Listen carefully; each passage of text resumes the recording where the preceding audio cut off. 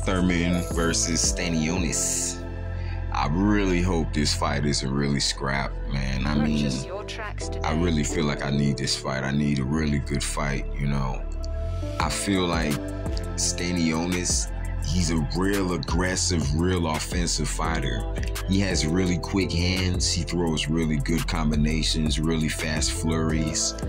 I don't feel like he utilizes enough top body movement. I don't feel like he utilizes enough footwork. I don't feel like he utilizes enough head movement. His defense, he simply doesn't use it, in my opinion. He stands right there to get hit a lot of time. He's a really offensive-minded fighter. But his body is durable. You know, he seems to take shots really good.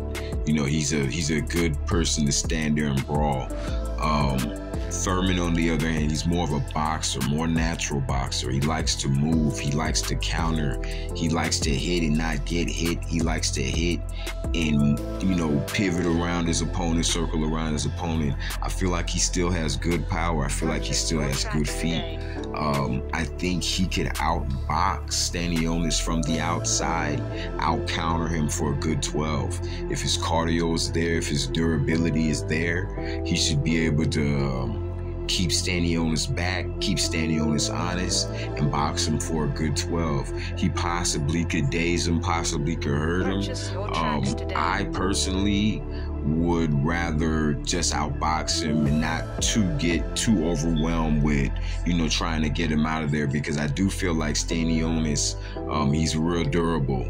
But I would slightly favor Thurman if they fought.